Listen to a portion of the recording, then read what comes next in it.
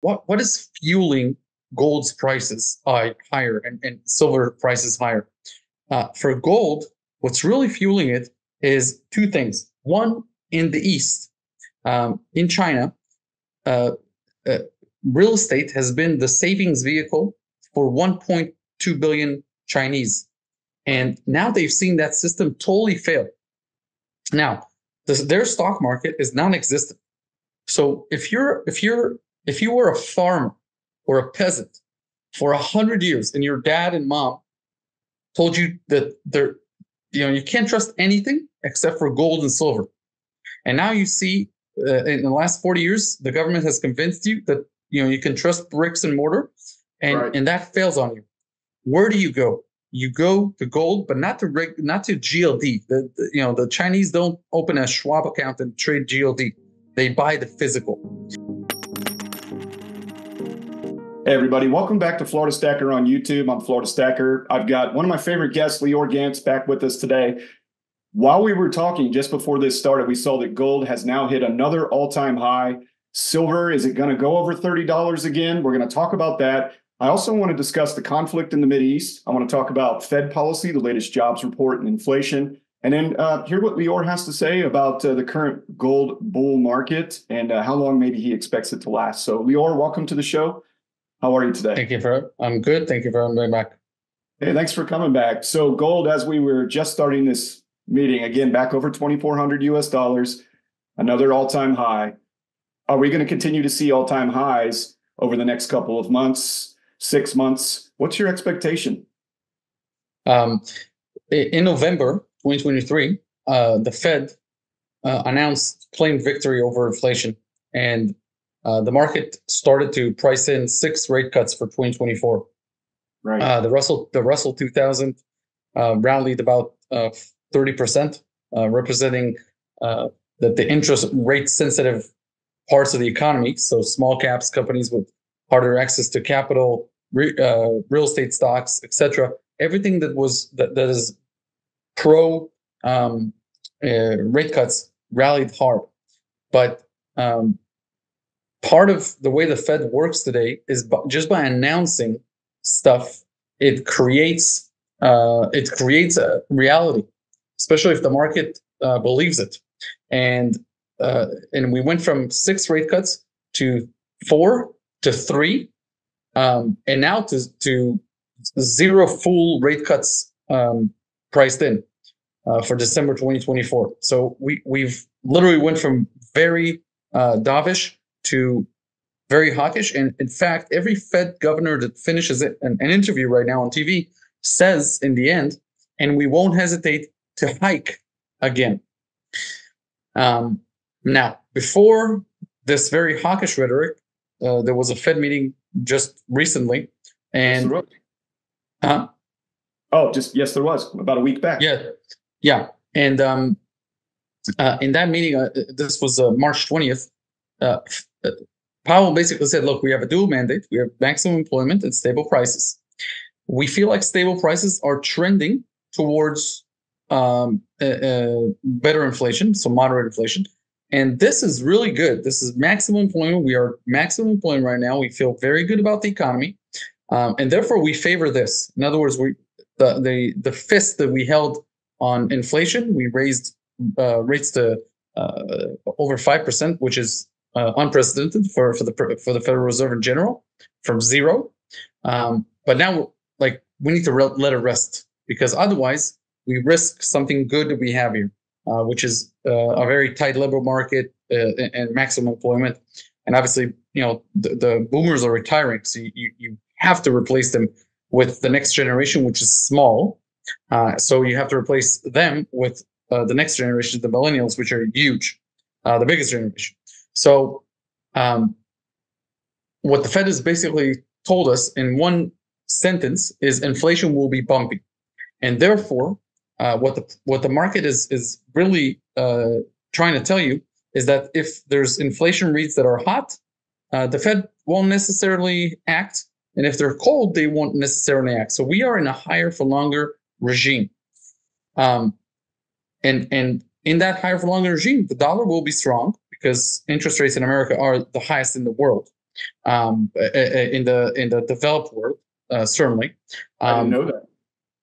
Well, if you can put your money in a money market account right now as a boomer, you save $2, $3, $4 million in your corporate America career, and you can earn 5% on $2 million. That's $100,000 a year. So I'm earning there's 5% a lot of people on much less. Yeah. Well, you're not 65. So Right. So that's one thing, right? But the other, what is fueling gold's prices higher and silver prices higher?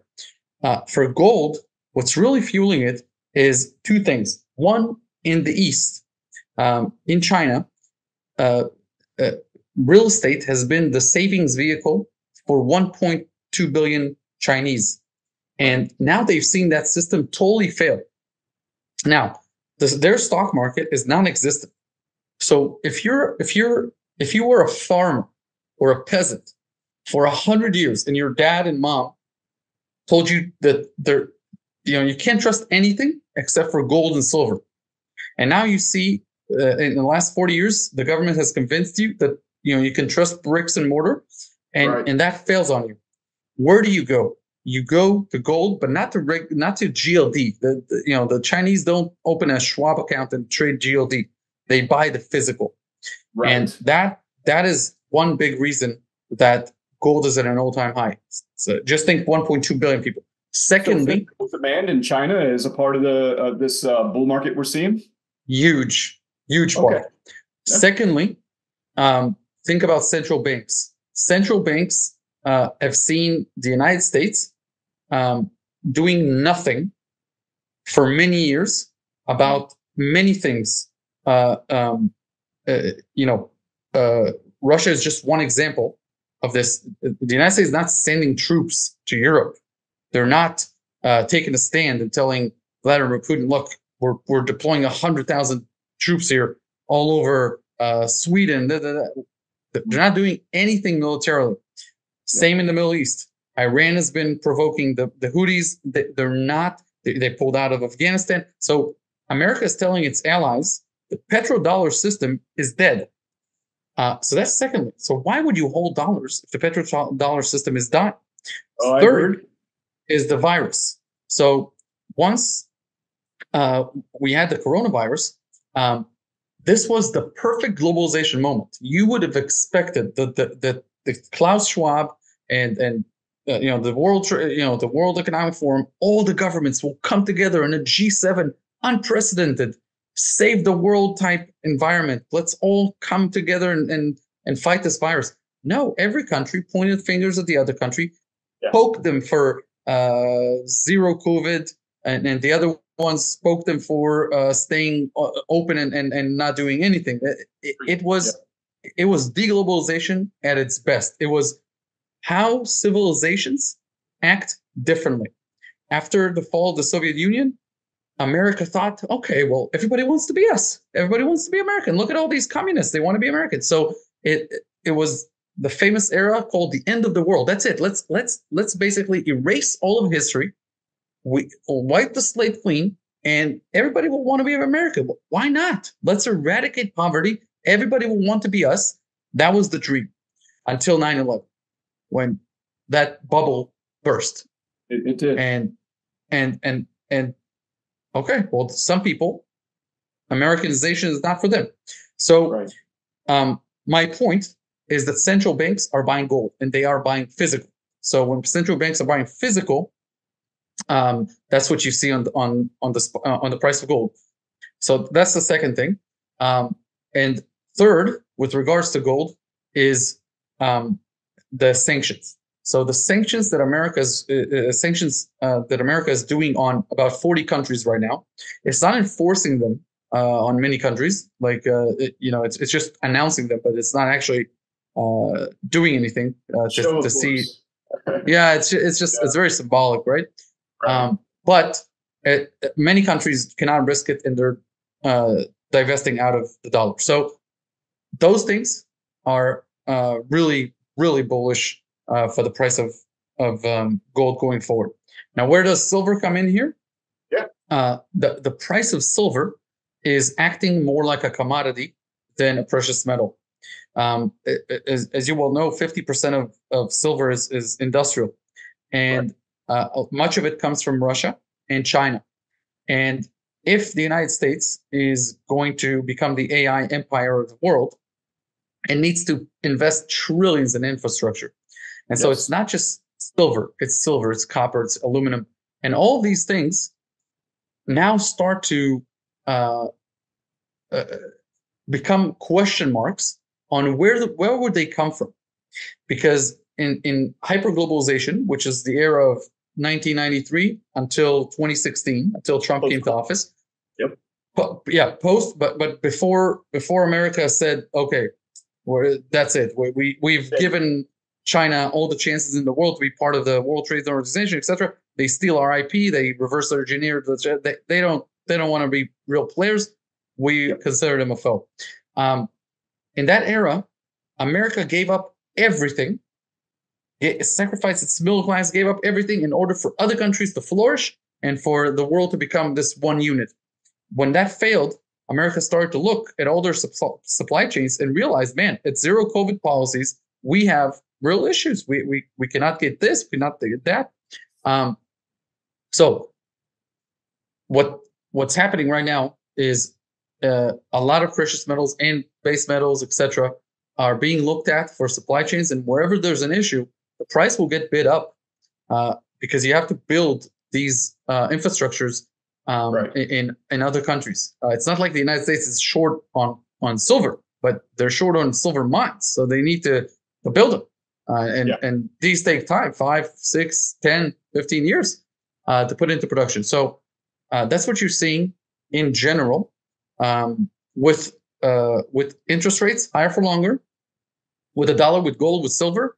And I think that where the rubber meets the road here is if we see more companies like Tesla that needed to fire 10% of their workforce, if more companies start to dial back because the profit margins are not where they should be, or there's just a slowdown, then you will see the Fed needing to cut into some weakness. So that's one scenario. The second scenario is that this bull market will expand, and the commercial real estate will not be as bad of a situation as perceived. Regional banks will not be in a crisis then as perceived, and credit will start flowing, and you will have what's called a boom economy, or basically high inflation, high growth, which is more my prediction. So that I'm sorry it was long, but I wanted to just cover the whole thing. No, I do have one question though. One additional scenario. It's 2024. It's an election year. Do you see that having any impact here, namely in the United States, on the value or price of commodities and gold and silver? Look,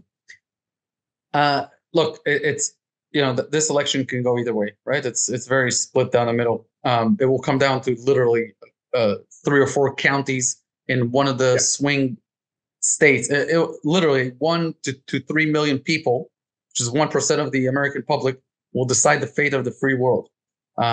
So I think that what it tells me is it doesn't matter if Biden or Trump get elected. The trajectory of the United States is the following: we are back in business, baby. We are not sacrificing our middle class anymore. We are not opening up to the idea of globalization. No, we want to basically control or lead, I should say, in the 4th industrial revolution. We want to lead in AI. We want to lead in genomics. We will invest everything we need to, because if we don't, then the Chinese will. And just imagine, you said it's 2024. Right. I want to imagine it's 2030, and the Chinese have developed an AI that can formulate basically most of the medicine known to man, and then they can patent it.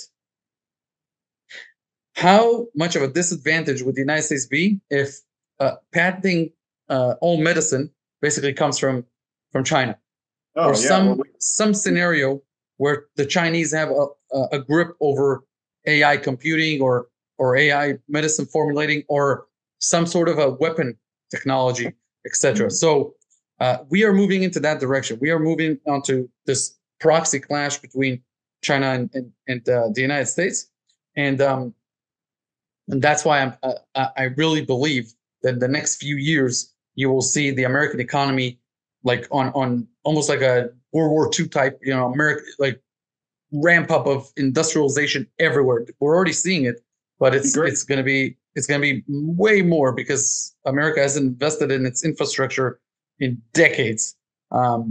Yes, and so it's coming. So yeah, I live in Florida, so there's plenty of bridges, and there's many bridges that need some help. A lot of roads that need help. I know in certain places in the north where the weather is worse, it's even worse than down here in the south. So yeah, thank you for that insight, Lior. So one of the things that we talked about was the dollar and its current strength against other currencies. It's rather unusual to see gold moving north while the dollar is also gaining strength over other currencies. Do you think the buying in China and potentially the conflict, actually, you're in Tel Aviv, you're right there where this conflict is taking place. Do you think that is creating more momentum than the dollar strength right now for gold's price increases? So gold and the dollar, they do trade in tandem many times. So that's not as weird as people traditionally think about. What is weird is a strong silver with the dollar, and that tells you that we are breaking away from the petrodollar system, where if the dollar is strong, then commodity is weak. If the dollar is weak, then commodity is strong, etc. It's pulling away from that economy. We are literally unwinding two major systems: the Bretton Woods 1945 system, yes, which created the World Bank, the UN. The UN is a joke. It's an absolute joke. Yeah, I served it. Yeah, but the UN. Yeah. Yep. Okay. I've done NATO and the different stints during my military career, little stints. Yeah. So the Security Council of the UN is the only thing that really matters for the UN right now. The rest of it is theatrics. The World Bank is basically a failed project. Many countries refuse to take loans. It's a whole scenario. So, and the Marshall Plan, which worked fantastically for Europe, it didn't work in other areas, right? Where America comes in and in exchange for putting troops on the ground and military bases and defenses and the whole thing, they come in and help the country democratize, and where it doesn't work, the CIA comes in, topples them over, et cetera, et cetera. Okay, so that's over. Then you had the petrodollar system, which basically America helps Saudis and other oil-rich nations to protect their most valuable commodity, and they sell it for a very for a stable price to the European allies and other allies around the world. In exchange, the U.S. Navy patrols all the open oceans and it deals with any conflict. That is over as well. You can see it with the Houthis and other piracies in Somalia over the last few years, and this will come back to the Far East. This will be everywhere. Piracy will come back like crazy. Everybody's inspired by the Houthis that, with a few rubber boats, have basically changed world commerce. So my point here is that gold moving in tandem with the dollar is certainly not the issue. The big one here is silver. Silver is at a 2.5-year high. It's nearing 30. It's going to go over 30 in no time. It's probably going to go towards the 33, 35 in rapid speed. And the main reason for this is still not retail. And that's really important. I think retail comes in only as it starts to become evident that it's going to the all-time high of 50. Right. Yeah. And only then will you see retail get excited about 50, because they'll think it's going to 100. I do think silver is going towards the 80. That's my ultimate bull market goal for silver, but and a 50-to-1 ratio to gold. So gold 4,000 and silver 8. That's where I see this. I don't think it's unreasonable, given the state of affairs of the world today. So yeah, that's where I think this one's ending. And so what's really important to understand is, one, this is very early stage, especially for silver. Secondly, because central banks are buying physical and the Chinese are buying physical, the mining shares are the most stupidly undervalued assets in the world. They haven't moved much, even though gold is at 2,400 and silver is at 30 or 29. And once they do, once Wall Street comes into that sector, it's such a small sector. The biggest gold company in the world is $50 billion in market cap. $50 billion, 50. That it would take 40 of these to be the market cap of NVIDIA, just one tech company. So I think like this is really where the main focus should be. And when I think they will start to rally is when the market realizes that we are in this crack up boom economy where the infrastructure demands of AI will be unleashed and unstopped. We'll need all the metals, all the base metals, all the minerals. Yep. Yes. And secondly, I think that the market is convinced, as am I, that it doesn't matter if Biden or Trump are elected, we are not stopping this binge of debt spending. We're not reining in on anything. America is so split down the middle that there's no president that has the capacity to create real reform. You need a crazy event from an outside enemy on, traumatizing the American public for any president to come in and say, you know what, this was a huge blind spot. We need to do 1, 2, 3. But unless that happens, it's business as usual. They're going to spend. And the national debt by the end of the next presidency will probably be at 40 trillion. So, that's basically my entire thesis on the next few years.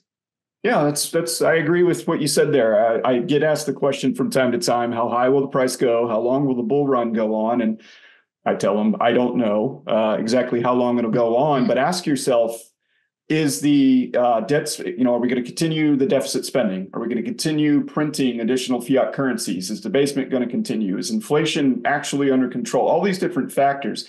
Jobs report is good, but look how many were government jobs. Things like that. I just don't see it getting better. Plus all the points you pointed out with China, the middle class, buying gold, physical gold, and silver's correlation to industry and what lies ahead with us with infrastructure. Thank you, Lior, for breaking that all down. These are exciting times actually to be in gold and silver. And that's going to draw a lot of new attention too, as more folks will come in and begin to learn about the value of our precious metals. So absolutely. Any closing thoughts for the audience today on any of the topics we discussed? Well, one thing that I really like to stress is that the mining shares, in my opinion, have been drastically underperforming for two main reasons. One, central banks cannot buy them. And two, the baby boomers are, they're 70, 75 to 80 years old. They are chasing income. Whereas they know what a bull market is in mining shares because they've been around in the 2000s. But the millennials have not.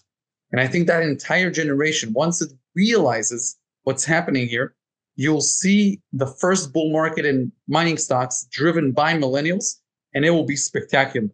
So I really want to stress that I think this is going to be a ginormous opportunity, but it's a fleeting one. It's a boom and bust cycle.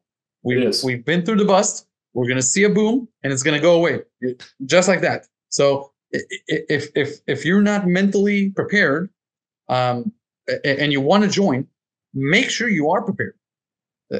This will blow by, and it will be gone, and then you'll have to wait until 2035. So, that's my main message. I did want to tell you that I put together 3 new exclusive reports for this interview. Right. Yeah. That I think are really some of them are political, some of them are economic. So the political one is about Klaus Schwab. and some of the agendas that he's putting forth that I think people should know about as a must. Okay. That report is at wealthresearchgroup.com/Klaus. That's KLAUS. Okay. So that's, I think, like, read that. You'll be fascinated on what these people are fantasizing over. Secondly, is the Agenda 2030 is just one part of it. Secondly is my portfolio, which I do think that anybody downloading it and taking a look at those companies and then doing his own homework like a grown up and seeing what fits him and not. That portfolio was up 54% in 2023. Wow. And it's up, and most of it is an all-time high right now in 2024. So that's wealthresearchgroup.com/portfolio. And then a little bit more about my silver thesis is at wealthresearchgroup.com/silver.